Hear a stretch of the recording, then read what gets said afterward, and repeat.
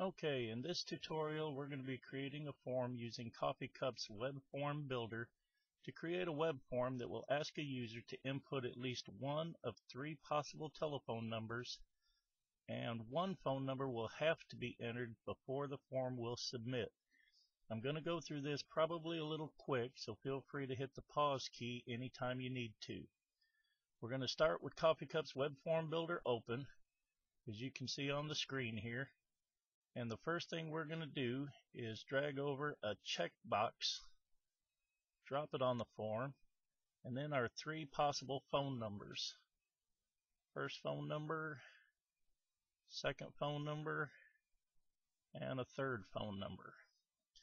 Then we're going to go to the checkbox here. You need to come back over to Properties, and we're going to change some labels here. You can fill these out any way you want on your form. I'm just going to put here, please check all that you can. And we're going to come down here to the required options. We're going to make required 1 so that at least one checkbox will have to be submitted. Okay, our checkboxes we're going to rename to home phone. We'll rename the second one to cell phone.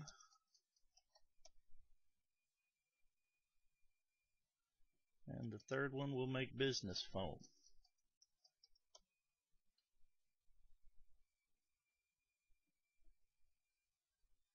And as you can see over on the form, those 3 have been changed.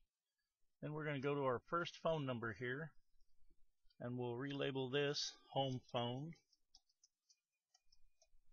And actually we'll make it home phone number. And just so that you can remember what it is when you get the email, we'll make this home phone. We'll make it a required field. Then at the bottom where it says show element, we need to change this to where it'll show using display rules. Choose the form element, and we're going to use the checkbox.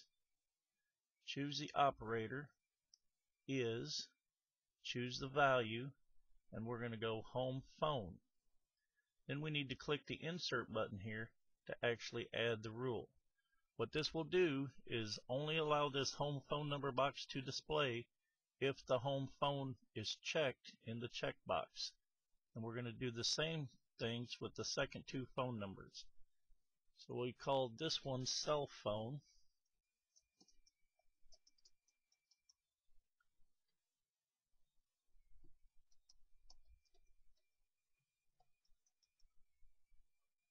And we'll make it required. Then we go down to show element, use a display rule, choose the checkbox, operator is, value cell phone, and we click the insert. And we go to our last one, and we'll make this business phone.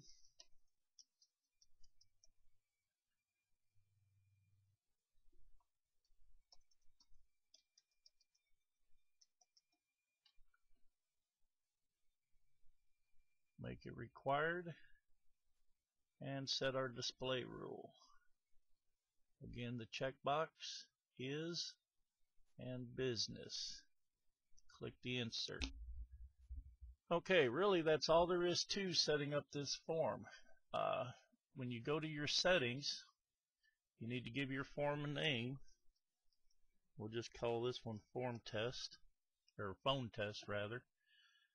You need to go through each tab, set your email notices if you want to get your email confirmations. Simply click that and put in your email address. And when somebody submits your form, it'll be sent to you. If we preview this form, this is the way it'll come up. Please check all that you can. When you select on the home phone number will show up, cell phone, business phone. If you hit the submit button without filling any of them out, it will tell you that the fields are required. As you uncheck these, they will vanish. Without selecting any of those, you still cannot submit it because we made the checkbox required also. So you need to click at least one checkbox and put in a phone number before the form will actually submit. And as you can see, it works great. If you have any questions, please feel free to drop me an email at gunsmoke@gunsmoke.me. Thank you.